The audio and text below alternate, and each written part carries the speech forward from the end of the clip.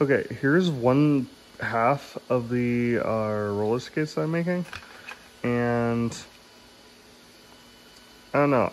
I like how it looks so far. Again, these wheels are going to be blue.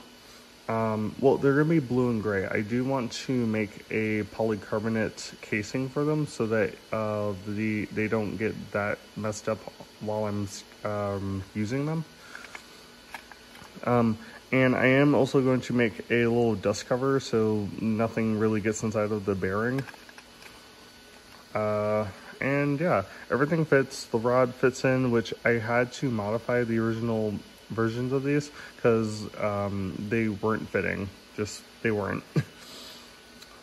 The Velcro fits in absolutely perfectly. And there's a little slot in here so I can fit the other half in. Which I'm actually printing right now, but that is the left side, like back heel piece. And this is for the right foot. So yeah, I kind of just did not see which one was which. But yeah, I'm gonna show you it on my foot real quick, but yeah. And there it is on my foot.